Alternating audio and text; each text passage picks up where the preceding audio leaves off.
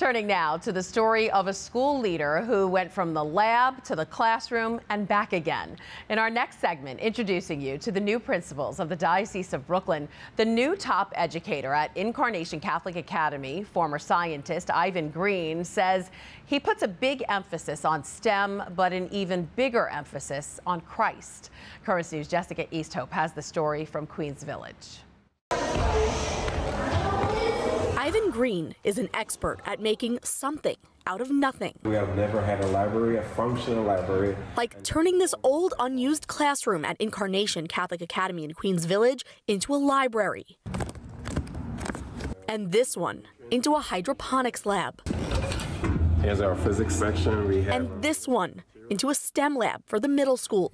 It's his mission as new principal. To think outside the box so that they can actually utilize these fundamental skills as they grow. But Ivan has a history of turning waste into something useful. He has a degree in nuclear medicine and studied how to use radioactive materials to diagnose and treat diseases. Material that you will otherwise consider as somewhat dangerous, and transform it and utilize it. In the hallways, they call him Dr. Green. He's the only black male principal in the Diocese of Brooklyn. There are a lot more in terms of expectations of you.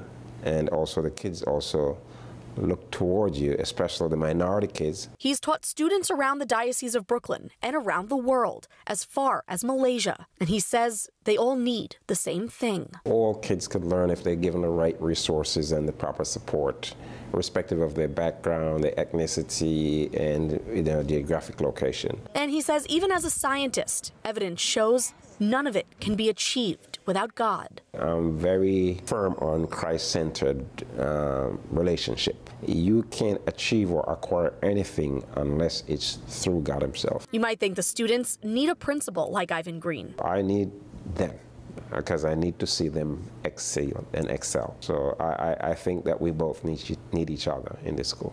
Giving his students at Incarnation every opportunity and resource to succeed and seeing how they use them is just his latest experiment. In Queens Village, Jessica Easthope, Currents News. Hi, I'm Christine Persichetti, anchor of Currents News. If you like what you saw, please hit the like button on this video. And if you want to see more content just like it, subscribe and click on the bell for notifications. Thanks for watching, because we are putting your faith in the news.